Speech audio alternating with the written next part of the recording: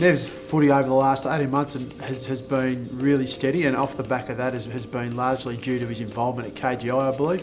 His engagement off-field has developed him as a person, has given him some real consistency in his life off the field, which translated through to some really consistent performances on-field.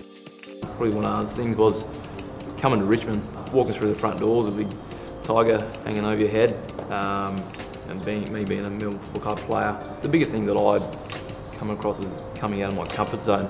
I was playing football for 4 years pre-placement, and just getting into the life cycle of just playing footy and not doing anything else other than playing PlayStation at home or going to have coffee with Flash and the boys down at the club. So yeah, it was just meeting new people outside of the footy environment, which was the biggest thing that I was sort of nervous about, because they had sort of had a different view on life.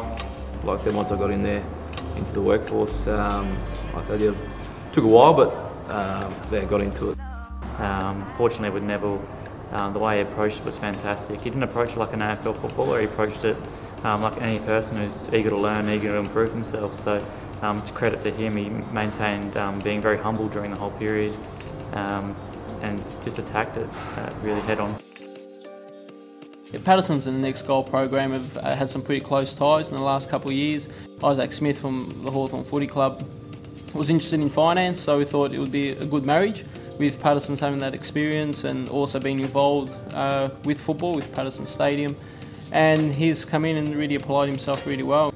I just completed my university studies, so I thought I wanted to do something that actually interests me outside football and try and learn something new, and always been interested in money and finance, and I thought stockbroking would be a great way to go. Both Andrew and Isaac have come in and have been very dedicated, so when they've applied themselves they've gone all the way through with it. They don't stop halfway, and there's a lot of determination there that when they start something they want to finish it. And I recommend anybody who's considering taking a football on board with the Next Goal program to really consider it. You need more than one thing in life, and growing up for me, footy was my hobby.